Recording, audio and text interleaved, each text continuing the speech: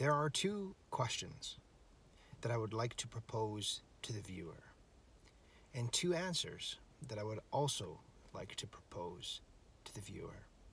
Of course, I do not expect you to agree with me or believe what I'm saying, but just to consider for yourself.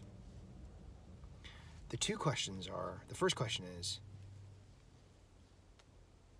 who, or more specifically, what was Christ, the man from Nazareth, Jesus of Nazareth?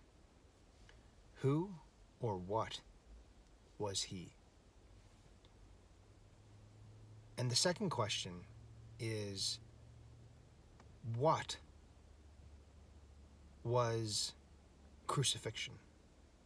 What was crucifixion? Now, these two questions, really, I should add a clarifying word, and that is psychologically speaking. So, psychologically speaking, who or what was Christ? And psychologically speaking, what was crucifixion? What was it? Interestingly enough, some people might be surprised to find out, Nietzsche had kind of a rather actual intense interest in these questions. He definitely was not a atheist in the sense that is meant today. Definitely not a skeptic in the sense that is often meant today, although in a sense he definitely was.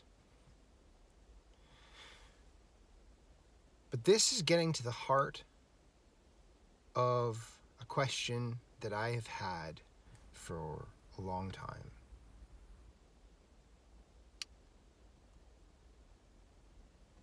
So, question number one.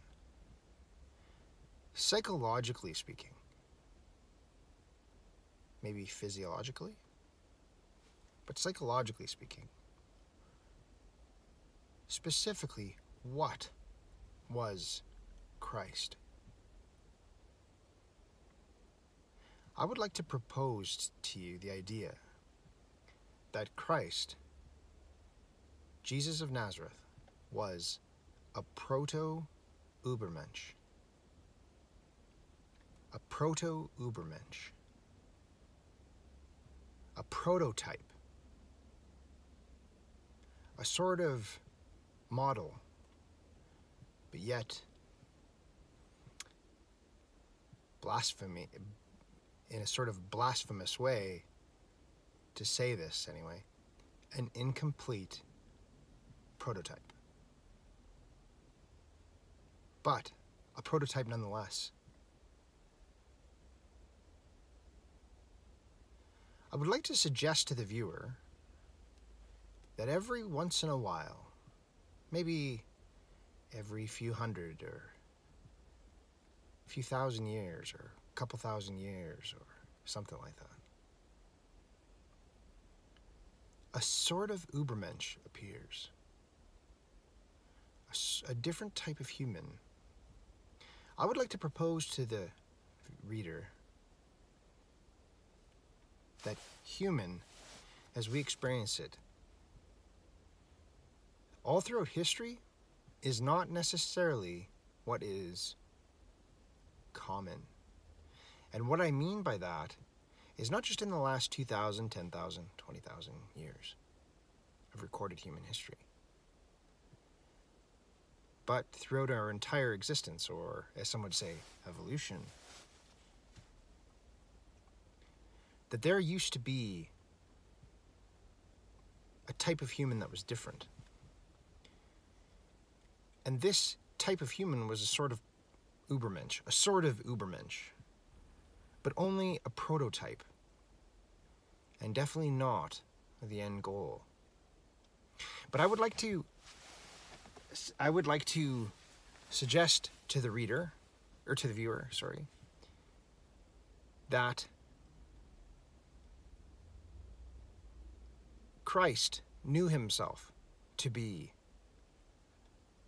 a certain type of human that was rare, that occurred rarely. A sort of Ubermensch, a prototype, but not the ultimate Ubermensch, not the ultimate Ubermensch. So if you can consider that as proposition, that Christ was a Proto-Ubermensch, then we can get to the second question, which is, psychologically speaking, what was crucifixion? What was it, psychologically speaking? Well, to the Romans, what was crucifixion? Well, crucifixion to the Romans, public crucifixion to the Romans, was a way to send a message to would-be opponents, would-be enemies, that if you oppose the regime, it won't end well for you. That was the message that they wanted to send. And what better message than to publicly shame and torture your enemy before everyone's eyes? That would instill fear.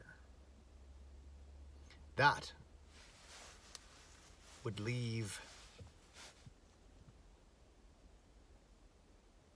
send a message to those looking on.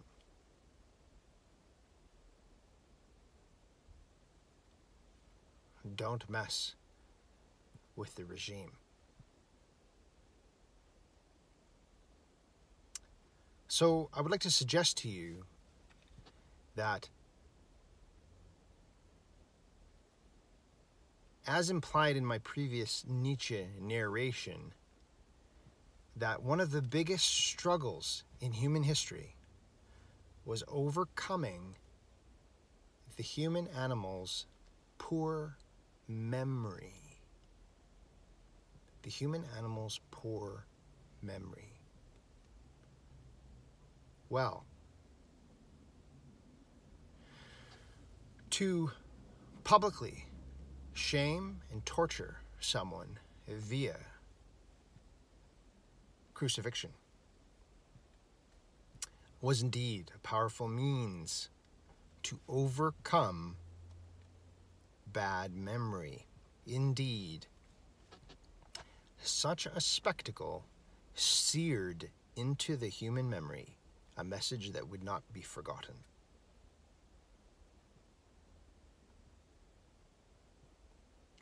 So I would like to propose to the viewer that Christ, the Proto-Ubermensch, knew that.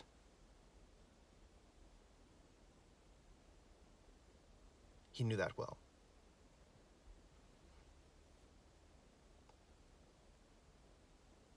And as being different from others, and he knew he was different,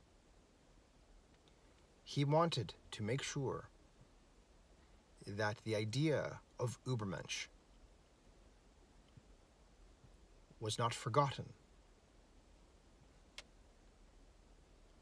So he would have asked himself, I propose to the viewer, what is the best way that I, Proto-Ubermensch, could make sure that I and my type, which is so exceedingly rare, is not forgotten?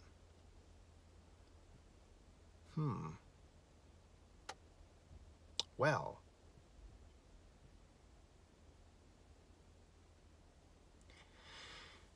if a Proto-Ubermensch like Christ, who really was no criminal at all, was actually probably, in terms of his disposition, completely magnanimous, open-hearted, carefree. He knew he was different.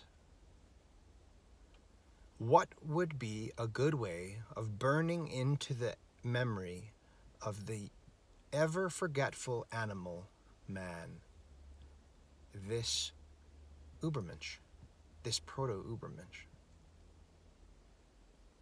in the hope that one day the non-Proto-Ubermensch would arise, the complete Ubermensch. Well, what would be the best way to make sure that you don't forget the idea of Ubermensch in a world full of fickle, forgetful, angry, messed up humans? What would be the best way to make sure you're not forgotten?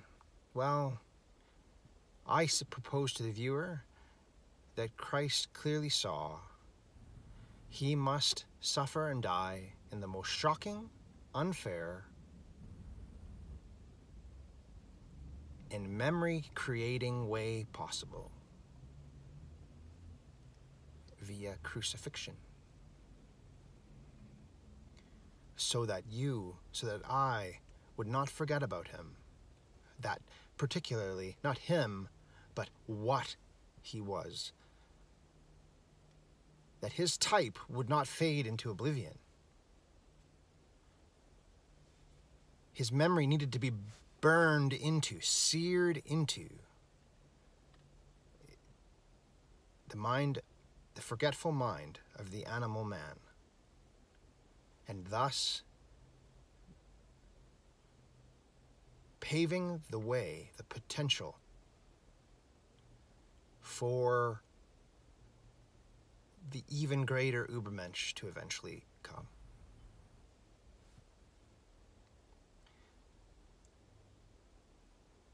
Nietzsche said aphoristically, the quote,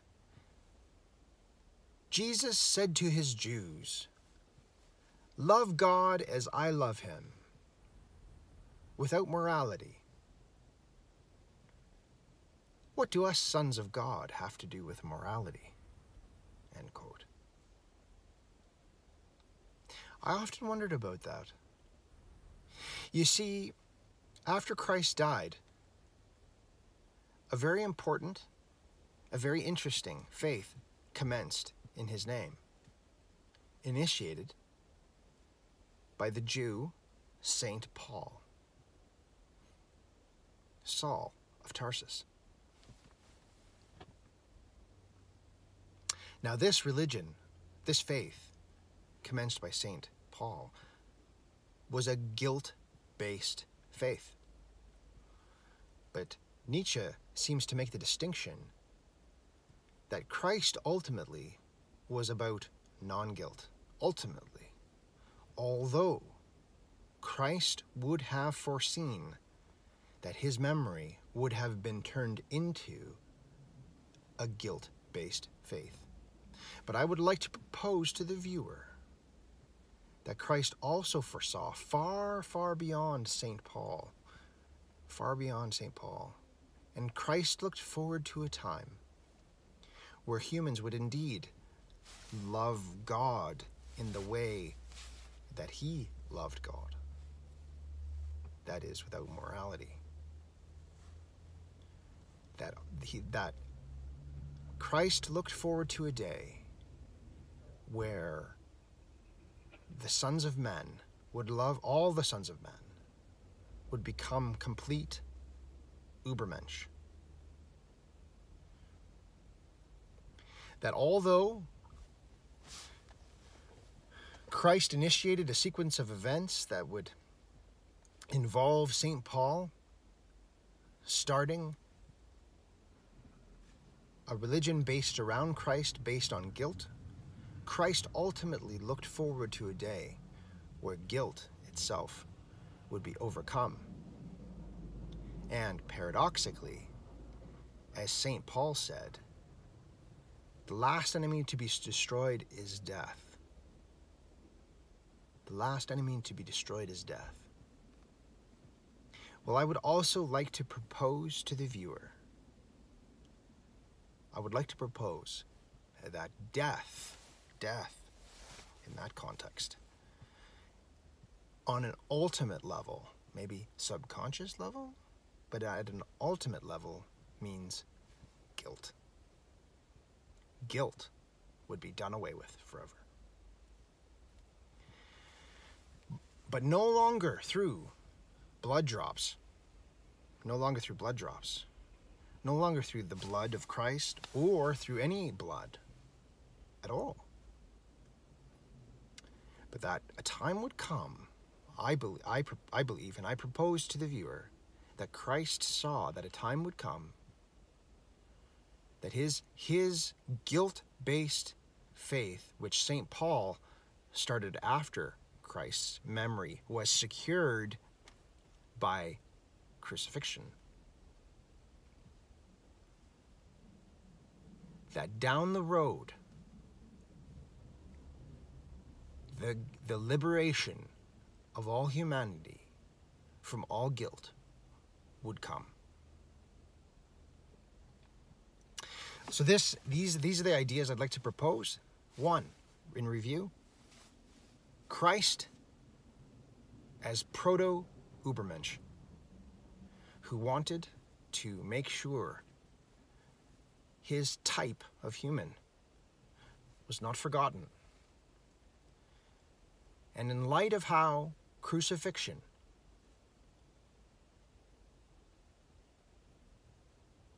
burns a memory in the human brain, he knew he had to die in such a way, so his type was not forgotten. The shock of someone like Christ being crucified would have shocked the mind so much, because ultimately Christ would have been the least deserving of such a fate out of all humans. He would have been the least deserving. But he would have accepted that as his fate to make sure his type was not forgotten, in the hope that one day all humans would become Ubermensch. That all humans would join together and say Nietzsche's words, "What do us sons of God have to do with morality?" So how do humans get there now, in this world that is still racked with unending levels of guilt? How do humans get there now? Well, my next video will be a book review. And it has to do with the idea at the end of Revelation called the Book of Life. Thank you.